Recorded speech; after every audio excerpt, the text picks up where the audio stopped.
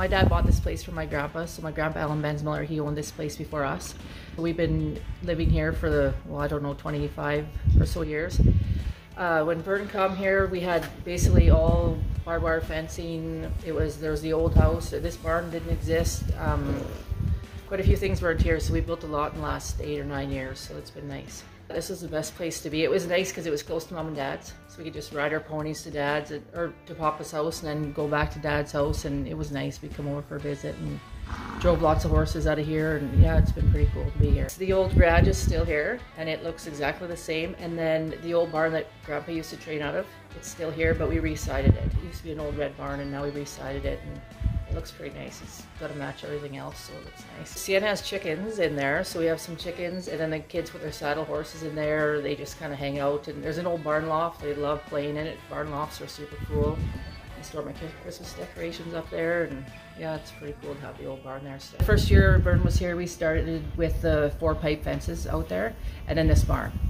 And then every year we basically just more fences, and now this whole property basically, besides the acreage or the acres on the other side of the water, it's all pretty much pipe, and we have it all painted white. It's super nice. It's lots of work though, now that it's up. It was an honor to be able to get his place because I know he broke a lot of horses here. People used to say, oh, he was one of the best horsemen ever, and I know he did good wagon racing and helped my dad out lots, and it was nice that Dad was close so they could work together. So we were here a lot, like a lot. And it's just, yeah, it's nice to be able to carry on the family tradition here, and yeah, it's kind of cool. When my grandpa first bought this place, he paid $1,000 with an 8 milk cows, so that's kind of a cool story. I wasn't even born, I don't think. If my grandpa could see this place now, he'd be amazed. He'd love this barn because it's huge and clean, and we keep it looking nice. And if he could see that house, he would be amazed too, because he had 9 kids and they lived in a 2-bedroom house. So we kind of lucked out. We have a 7-bedroom house right now with, well, 9, there's 9 of us all together. Not everybody lives at home anymore, but yeah, it's a pretty big house. I think it's been, I don't know, 9 or so years now since I moved here, and when I come in here, Lisa was living on the farm here. Her dad had the place, and since then, her and I, we established a house and a barn, and purchased the land from him now, and so yeah, it's ours now, and we enjoy being here. It's got some history behind it, and it's home. We had the old house was here, and we had decided to put the new house on, and I had a neighbor that with a construction outfit and some equipment, and he took the old house down and got the basement hole dug, and when I returned home from racing that fall, I jumped on the cement work and got it done, and brought our construction crew. At that time I was working with Brother Shane and another partner, and we brought that crew down and framed up the house, and away we went. Yeah, I kind of had a vision in my mind what I wanted for a barn.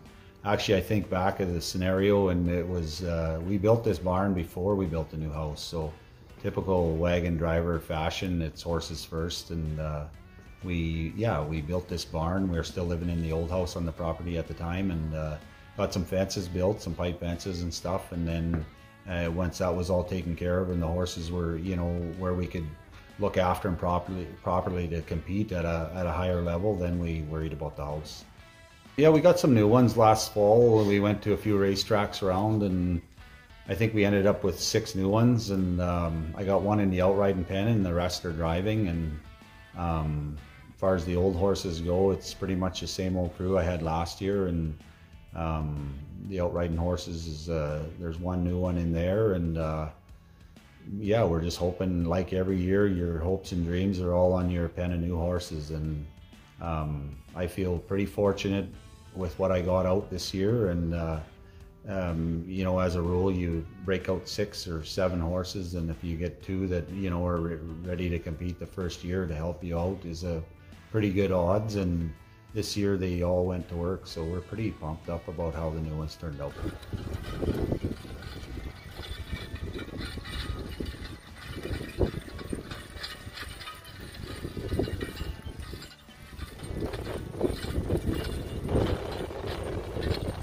That outfit we had in town this morning to train, there was 2 new ones on there, 2 first-year horses, and and two of my older crew. Actually, the horse that was on left lead is a new horse this year, and the right wheeler that was on there this morning is a new horse. I got one of my good old righties. They're the right leader. He's my short barrel right leader that I've used for the last 10 years, and the left-hand wheeler is one of my good left leaders that I put back to help train some of these new ones. So we move them around and keep everybody awake, and it's just a part of the training process. And when I get the GP, will them two new horses be on there? Probably not, but this is what we got. The more hooks you can get on them now, and we'll do lots of training in the morning and stuff there. And for the first early part of the season in the morning, we'll do some driving with them new ones and keep them going, and hopefully have them that we can fit them in a race or two before Calgary and use them some in Calgary. The left leader we had on there this morning, he's a first-year horse this year. One thing you'll notice about him when you watch him drive, he carries a big line. He's pretty aggressive. I think shows a lot of he's an athlete. And as soon as I started breaking the horse out, I could see that a little bit about him, and I thought, well, he's going to the lead, and that's where we put him, and he hasn't looked back. He just gets, every trip he gets better and better. I mean, obviously we haven't got him in a race yet or whatever, and we're still kind of rolling on with him and just trying to teaching him the horn and stuff. But as far as driving and coming back to the track and just keep it cool, a lot of them new horses, you start running them and they go backwards too. The pressure gets to them a little bit, and this guy, he just keeps us cool and he just shows us more in every trip. So we're excited about him. The right wheeler was the other new horse, and he just, same thing kind of from the word go. When we started breaking him, he showed his demeanor was a right wheeler, and he just kept in that position. I kept driving him, and he just kept getting better and better. He follows the lead team good, and his respect for the pole is good and everything. So the two horses we got some hopes for, and we'll just see how they turn out. Horses along the road there are all my old wagon horses, like the crew that's ready to go. I shouldn't say all of them.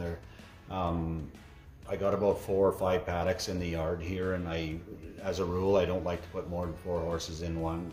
I like keeping small bunches because I do lots of feeding outside. So I don't know if there's a seniority to the pens or not. My old crew, my good outfit stays at the top of the hill there by the spruce trees. And after that, it's just whoever gets along best. I don't put him in his outfits. It's just the horses, the buddies go together, and we try to keep everything relaxed and calm and happy. And I think we achieve it pretty good with our pen system here.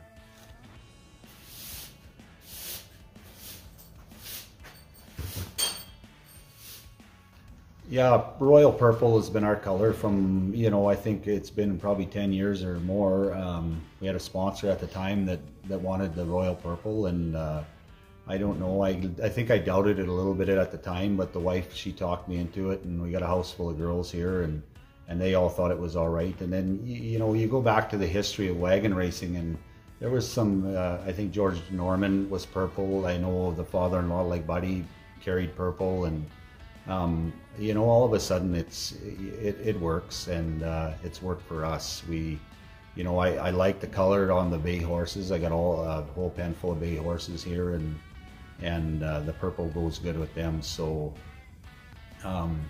yeah, we try to keep our equipment looking nice all the time, and that's priority for me. This year we're struggling a little bit with just getting equipment in. We're trying to get ready to go here and rehalter everything, and find enough shanks and stuff like that mysteriously goes missing through the winter and stuff. But it's been a bit of a challenge this year. Just things are on back order. I'm not sure why.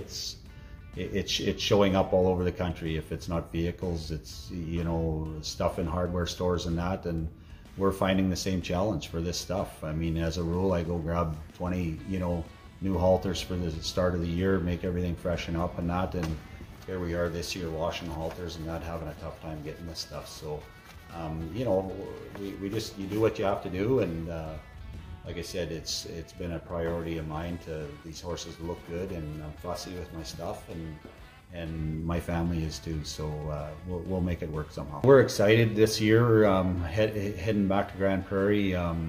You know, some good things came out of last year, from 2020. There was so much uncertainty in the sport, and you know, sponsorship was hard to find, which was understandable. I mean, companies were hurting; they weren't in. You know, a lot of them weren't being productive at the time,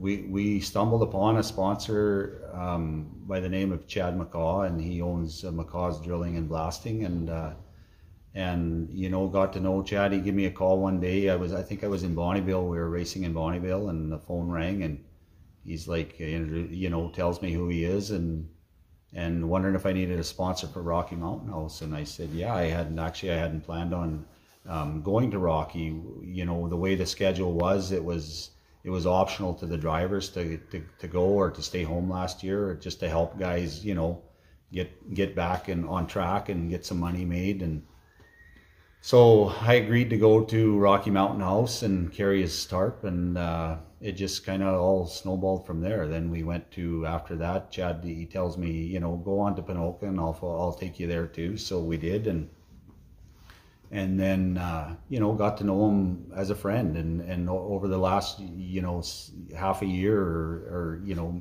we became good friends, the family friends, you know, and Chad's wife Robin, you know, a great lady, and we just, they're family now, and they're supporting us this year going down the road. He took the whole season, so we're pumped. You know, they're a good company to represent, and I just hope we can make them proud.